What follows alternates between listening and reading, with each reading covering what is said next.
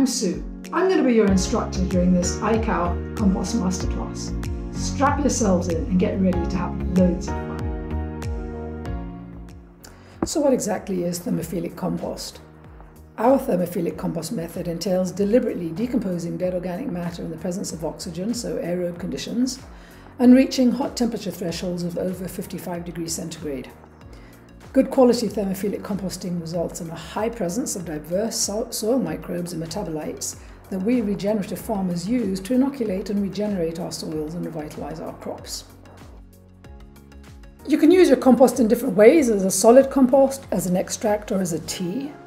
Remember, it is an inoculation of soil microbes, so your fungi, your protozoa, your nematodes, your bacteria. If you don't have good levels, if you don't have good balance in your compost, your original compost, you won't get the good balance in your teas or your extracts. So it's fundamentally important to get your compost, solid compost, made extremely well and with very good and balanced microbial diversity.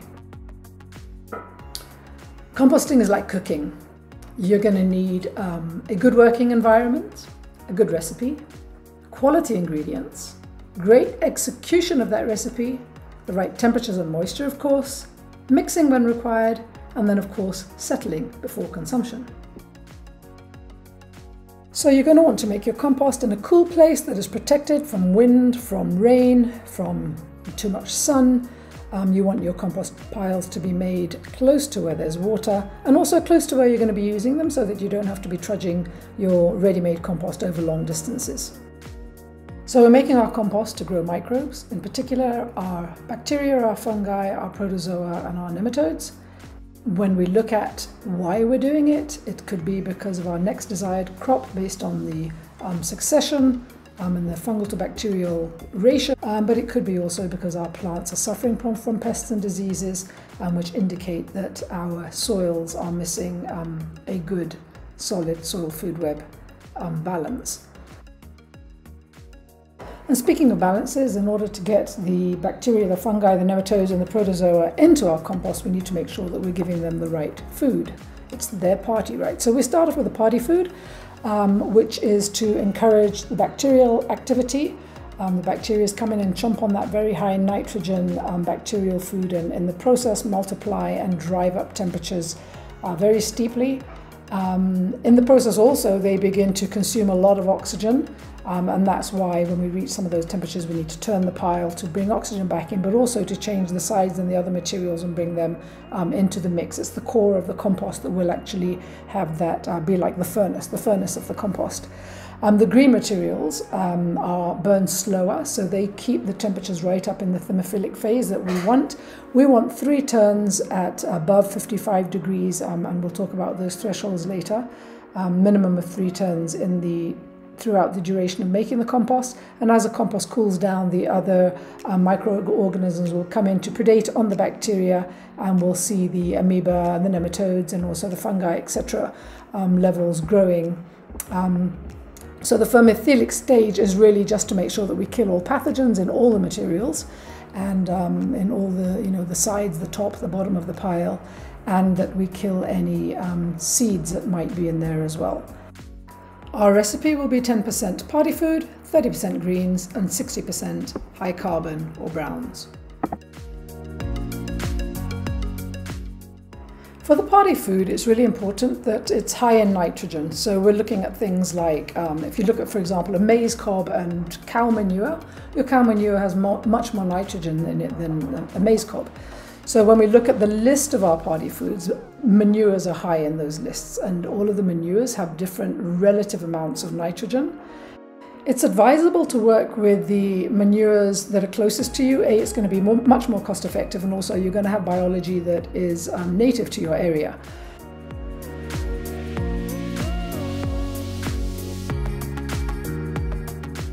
You can see that horse manure has less nitrogen than, say, chicken manure. And you also find that you might have some high nitrogen ingredients around you that are not on the list. For example, I use black soldier fly frass, which has got a very high carbon to nitrogen ratio, what I advise you to do is have a look on the internet, and you'll be able to look at those carbon to nitrogen ratios. And typically you're trying to look at things that have a carbon to nitrogen ratio of less than 10, less than 15, maybe 15 to 1, 10 to 1, something like that will give you some good party food. For your greens, you're looking for a carbon to nitrogen ratio of on average around 30 to 1. It could be higher, right up to even 500 to 1. But what you're looking for essentially are materials that have got greens in them. You can also use in your greens compost that has failed, so spent compost piles, and a bunch of other things, including your kitchen waste from your kitchen, your green waste from your kitchen. But typically your greens can be your weeds, your green grasses, your garden waste, your vegetable waste, fresh stover, maize stover. As long as it's looking green, is lush and a little bit green, you can count those, consider those as your greens. So green grass that has dried as green but has now gone a strawy-ish colour but with tinges of green in it is still considered green. The nitrogen was still in it, it was still a more of a green input than if it had dried, for example, like straw dried in the field and gone through senescence. So think about that when you're thinking about your grasses. When you harvest them, you don't want to put them in a big pile because they heat up just so very quickly, but you can lay them out and let your grasses dry as green and still store them then dried and use them as green. Your browns generally are very high in carbon, so those are either plants that have dried, so maize stover that may have dried would be considered a brown. Wood chips, twigs, cardboard, paper, straw, all of those materials that have gone through their growth period or are just very high in lignin and in carbon. There are a few considerations you want to take about the ingredients that you're using, so let's look at party food first. What is a carbon to nitrogen ratio of the party food that you're thinking of using? If you don't know, have a good look on the internet, there's plenty of information there. What was the animal's diet? An animal that is fed on grain will have a higher carbon to nitrogen ratio, more nitrogen in the end product than an animal that is not fed on grains. It will be more party foodish. How fresh is the manure? Old manure is less party food than fresh manure. Your bacteria won't have such a big party in old manure. What's the likelihood of dewormers? So dewormers will affect the nematodes, and you want nematodes to grow. They're part of the soil food web. What is the likelihood of antibiotics? That will also affect the organisms because antibiotics actually are there to kill bacteria and to kill microbes. What is the likelihood of any other contaminants, sprays, etc.? And then finally, considering the denseness of the weight of your party food. An example is something like horse manure versus black soldier fly frass. A bucket of horse manure and a bucket of black soldier fly frass, it might both be in terms of volume the same. The black soldier fly frass will be much denser, much heavier, and when I use it sparingly, so I use 5% of black soldier fly frass and then increase the carbon by an extra 5%. So you don't want your compost pile to fire up and keep burning away over a long period of time, because you'll have to keep breaking it down to stop it becoming anaerobic, running out of oxygen, and it'll be a lot of labor and a lot of work. So let's look at our considerations for greens. We want to know how old is the green material, how long has it stayed, how long since it was harvested. A very young, say clippings of a lawn versus long grass that has already seeded versus grass that has still got the seed in the stalk. Each of those will have different reactions in your compost pile, so you can practice with the different materials you have and see how they contribute to the long burn. It'll be based on those differentials. Could there be contaminants in the materials, pesticides, etc.? How quickly will they heat up if they're left in a pile? So sometimes you can use that as an indicator. If you want to know if your grass is going to be good in keeping that slow burn, put it in a pile and see what kind of energy it has in it in terms of its heating capacity. Sometimes you can put your grass in a pile and within a few hours the temperatures are really high. I had mine going up to 65 degrees just within a day. Are they cut up enough, or will they take a long time to break down? Yeah, so make sure that your materials are cut down so that the microbes can get at them easier. At the same time, you don't want the grass to be clumping up, and that's why I say when you're mixing your grass in your pile, mix it in as a dry material so you can fluff it around and it isn't all clumping together. When you get your grasses and things or leaves clumping together, they can very quickly turn a pile or create anaerobic pockets in a pile because the oxygen can't get through. The microbes that will survive in those conditions will be the anaerobes, and we don't really want them. So finally, looking at the brown materials and the conditions we need to look out for. How dry are they? How much soaking is needed? Remember, your compost pile is going to take a few months to break down. If you don't have your materials saturated enough with enough water in them, at the 50% which we'll talk about, then they will dry in the middle and the microbes won't grow. So how dry are your browns to begin with, because that will influence how much soaking is needing. Could there be contaminants in the materials, pesticides, etc.? Are you using wood that has been treated? Not good.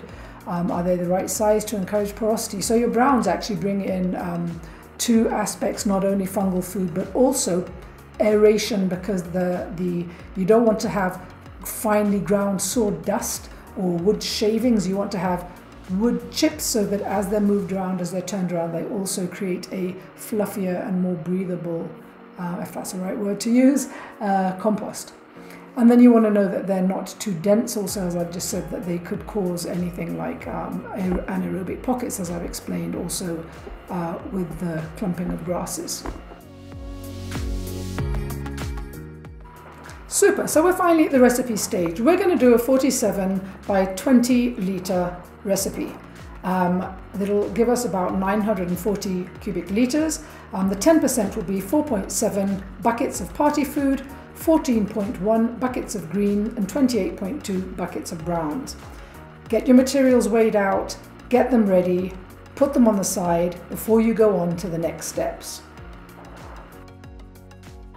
The day before you make your compost, make sure that you make your cage so that you're not faffing and trying to get that done all at the same time. It's a lot of work, as I've said before.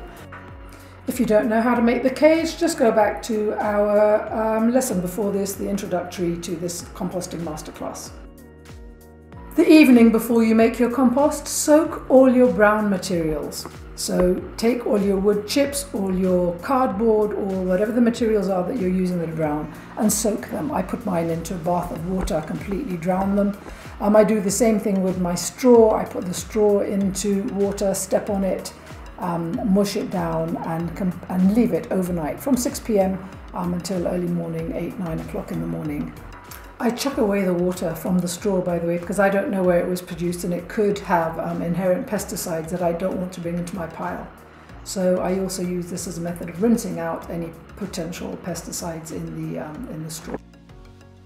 On the day of making your compost, you've got 3 things to do. Try and do them in this order. Get all your dry materials out of the water and let them drain. So just put them on the grass on the side, or I put them on a plastic sheeting and let them drain. I then start getting my greens ready, either raking those up that I've cut and had naturally dried out in the field rather than in piles, or I start mowing the grass, or chopping up if I'm using maize stalks or anything, chopping them up then into smaller bits and pieces. And then take your party food and pour some water in it and bring it up to about a 50% wet, sort of like slurry. Now divide all of the materials into 4. You're going to be mixing in batches of 4. This will be less labor intensive than trying to mix the whole lot in one go, but it will also help you to get more uniformity across the entire compost pile. You're going to have 1.2 buckets of party food, 3.5 buckets of greens, and 7 buckets of browns for each of your batches. Put them all into your trough or all into the area that you're going to mix them.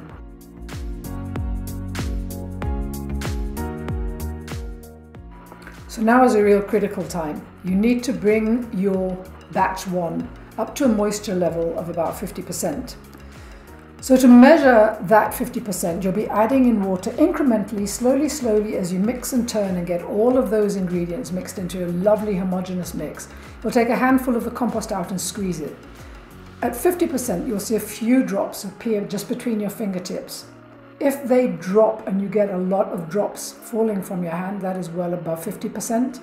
And if there's no liquid at all that seeps through your fingers there into that one drop, your compost is a little bit too dry. Keep adding water incrementally until you get it as close to that 50% as you possibly can.